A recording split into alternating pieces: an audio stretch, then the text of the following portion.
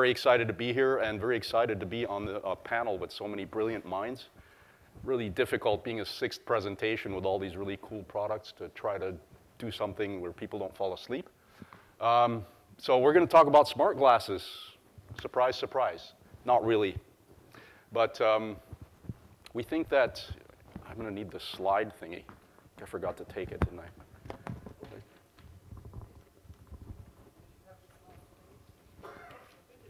Thank you. So what is Optinvent? So I'm the CEO and co-founder of Optinvent. And we think we're creating a new device category, which I'll try to tease you with a little bit. I'm not going to show everything to keep a little bit of the suspense. And we are trying to create a new mobile AR experience. So we're not about immersive VR. We're more about really mobile AR, getting the people to wear AR-enabled hardware.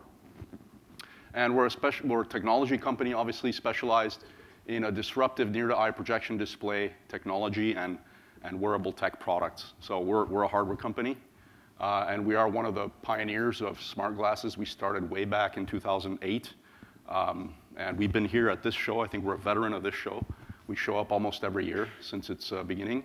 We have two product lines. We actually have a product line that is shipping. Believe it or not, it's not vaporware. You can come and demo it. It's shipping. You can buy it. It costs $950 US. It's even very cheap. And it's a smart glass for professional applications. And then we have a product called the ORA-X, which we're very excited about. You can come by our booth and see the ORA-X and where we're at on that device. So a little bit about our smart glasses. I don't want to put you to sleep because everybody says the same thing. We have, it's a smart glass with lots of compute power. It's got a dual-core microprocessor. It's got 9-axis position sensor, gyro compass accelerometer. It's got plenty of memory. It's got a 5-megapixel camera with autofocus. It's got a capacitive trackpad and Wi-Fi and Bluetooth and blah, blah, blah. So it's like an Android tablet on your face. It runs applications as a standalone device. And we're very honored to have recently won the Gold Edison Award. So I guess it's kind of like the Oscars for technology. And the ORA-1 took the gold, and we were also nominated for the Innovation Top 40. So that's the ORA-1. It's our current product. It's shipping. And it's based on our patented and scalable light guide-based technology. So this is a completely transparent light guide-based technology. It's the only one in the world based on molded plastic elements. So scalability, it's all about scalability and cost here, as well as having other advantages such as a brighter display. It's a very bright, crisp experience, and it's got a much bigger field of view versus a lot of the other light guide-based technologies. And it's patented, and it's all plastic. So very robust, shatterproof, et cetera. The ORA-1, as I said, it's a hardware platform for professional applications. We don't make the apps. We have partners who do that with us, but there's an SDK. It's very easy to develop applications. It's a generic Android lollipop-based device.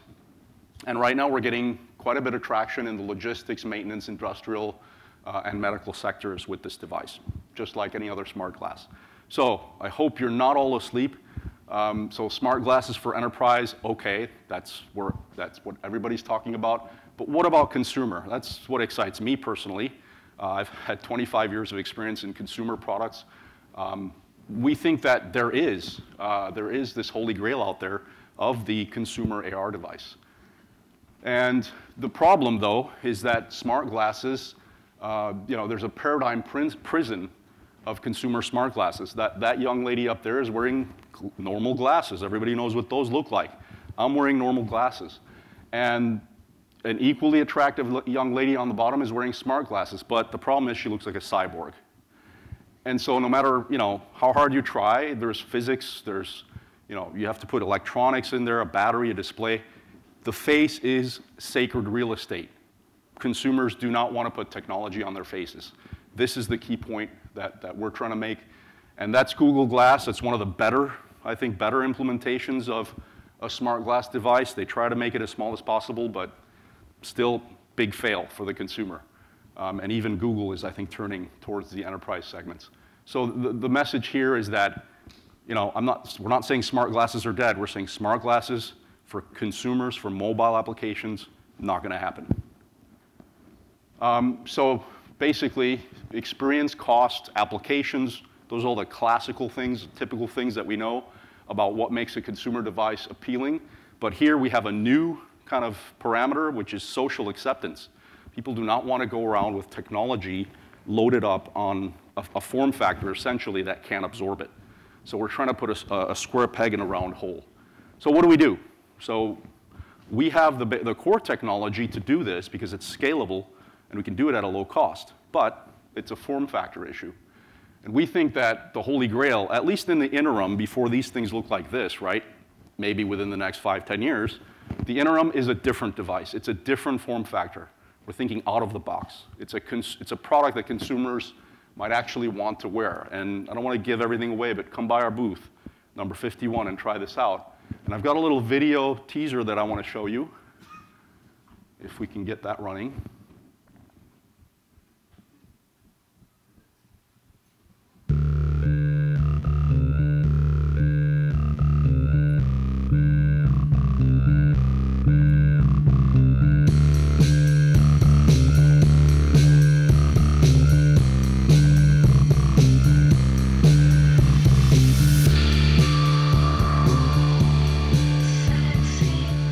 As it says, coming soon, look for us on a crowdfunding site near you, and thank you for listening.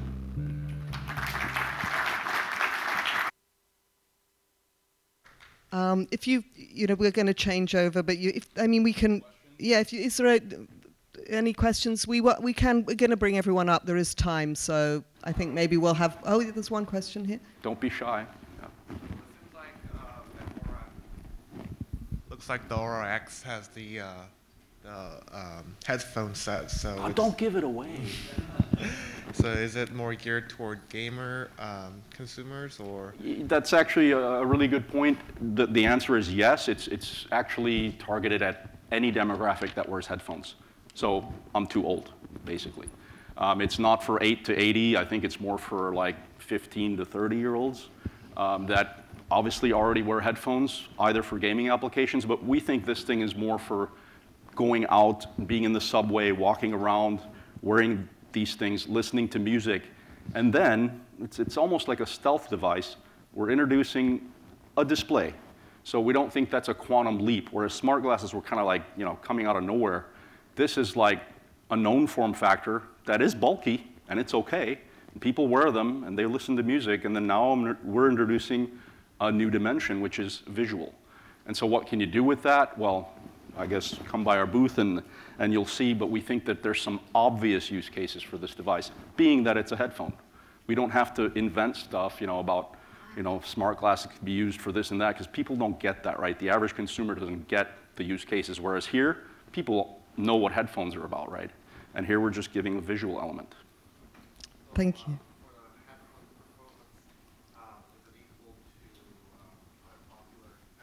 Yeah, definitely. We can't skimp on the acoustics, right? It's a headphone at the end of the day. So we're working with partners who are already, you know, manufacturing headphones. There's some major headphone manufacturers that we're working with that will help us with the acoustics part. We're not acoustics experts, but we do have a very capable codec in there. It's a professional grade codec. We're gonna have 50 millimeter, you know, deep bass speakers, et cetera, et cetera. But, you know, I don't want to say that's the easy part. But that stuff's all well known, right? It's not like we have to reinvent the wheel to have a good acoustic experience. Here, we're also adding another element, which is awareness, because this is not an immersive device. You still want to be in the environment. And so it's got a mic, it's got a very capable processor. We're going to pump that sound back into the audio stream if the user wants it. Or he can cut it off and have noise isolation.